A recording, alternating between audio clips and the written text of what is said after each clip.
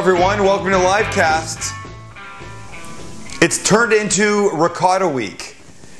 Look, so here's what happened. Last week we did a little easy breakfast stuff and I did that ricotta toast, which you should do because it's magnificent.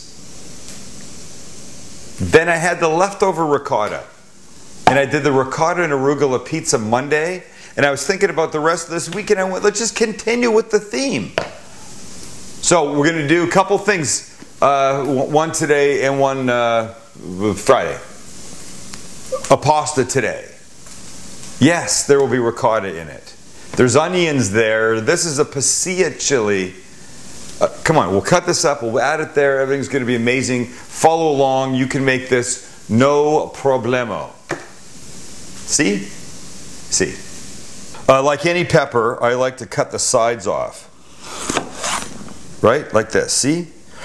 The pasilla has, it's a green pepper, and it has a little more heat than like a regular green pepper, but it's certainly not crazy. So,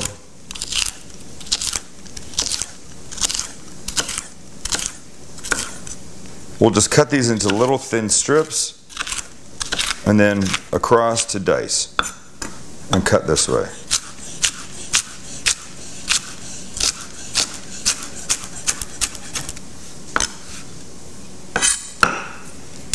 And now in with the onions. Mix, of course. So these just need to soften. The flavor will get gorgeous. You don't want to eat hard vegetables, so these guys are just going to soften while we do the rest of the stuff. Onions, pasilla chilies, and wait for it. Hold on. Secrets. Don't look.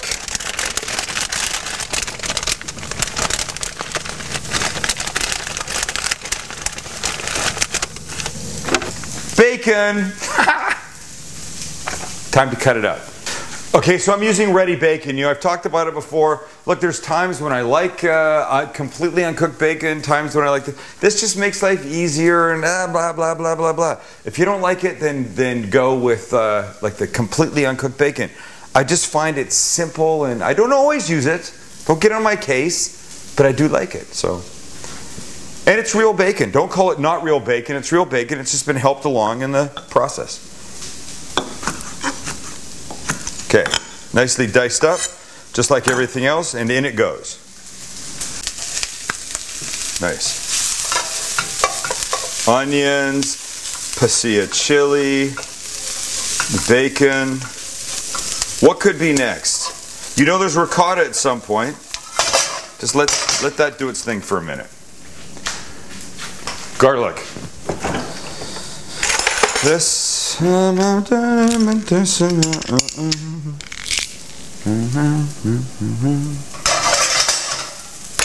But I don't want the garlic living in there too long by itself. Oh, that light's probably bad. So hold on. Let me get what I need from here so we're ready with it.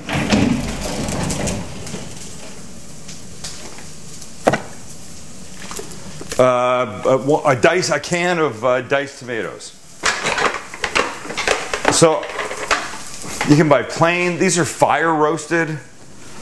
I mean, it's going to be a little bit more flavor. That's why. I could have bought like the basil and the oregano or whatever kind. I didn't really want that. I wanted this. I wanted just relatively plain ones, but the fire roasted, it's just going to add a little bit. You know, when you cook, heat changes things. I say that all the time. Okay. So let's add the garlic here. So you can see that the bacon's starting to get a little crispy. The pasillas and the onions have started to soften. They're nice. So now in goes the garlic. Boom, like that. We'll give it just a little oil. I worry that if I don't do that, it's going to burn. Let it sit there, start to get fragrant, and then we'll toss it into the whole thing. Oh, I wish you were me. The smell here is unbelievable. And then just incorporate. Where's bad? Somebody show me the bad at this point. Aha. You can't because there isn't any. Let's stay right there because now the tomatoes come. Ready? Mm-hmm.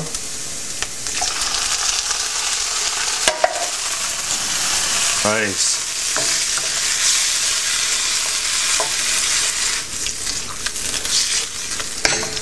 So now, this you just want to leave on the heat, kind of on the simmer, because the tomatoes are going to start to break down a little bit. Some juice will come out, gets to be a little bit saucy, not too much, because the ricotta is going to melt in this and make it even more beautifully sauciness. So we got a minute here for this.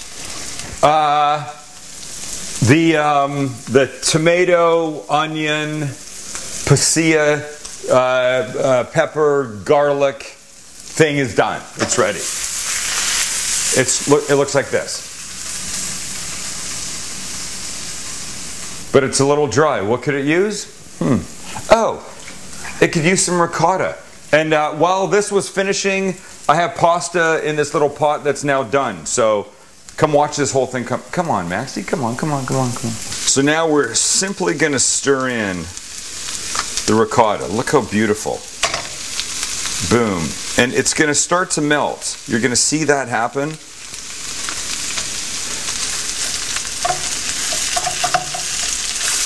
We'll mix it in with this.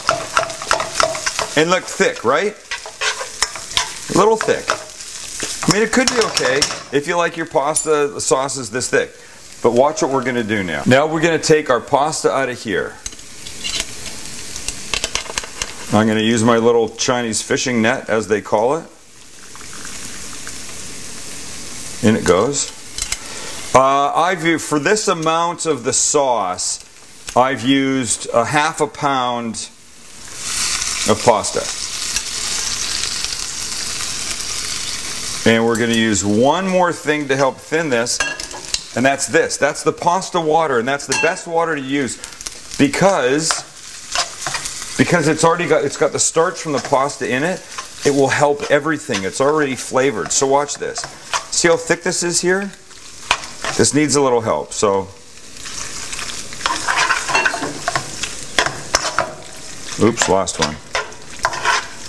At this point, you know, you can add, you never really want to throw away that pasta water. If there's a way for you to hang on to it, and whether you take it out of the pot with, you know, one of these things or whatever, you're going to be fine.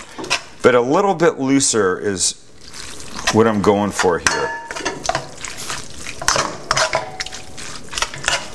Oh, the smell. Oh, the smell. Unbelievable. So just everything warms through. Make sure you spread the sauce out really well.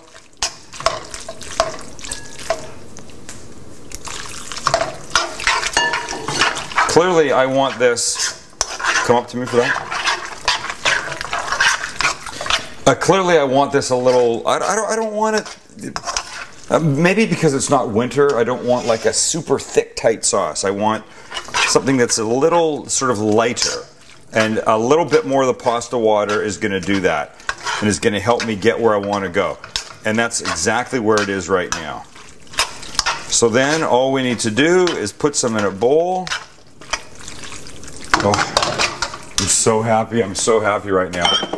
This is not going to be the most sophisticated way to eat it, but this is really what I want to do right now. And now, only other thing I'm going to give it is what I often add last. Some fresh ground black pepper. Please get one of these, please. Not this. I don't care what you get. Hold on. Nobody move. I don't know where it is. I had a store-bought little one here earlier. I can't find it. Doesn't matter. Fresh ground pepper replaces the shake pepper any day of the week for finishing this stuff, this kind of stuff. Wow, look at this. It's crazy.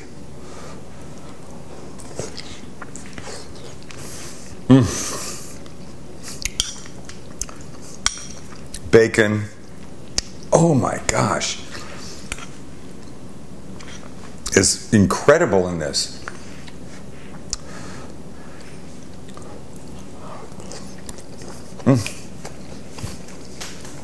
Those the tomatoes, I mean, come on now. It's now beautiful and creamy, right?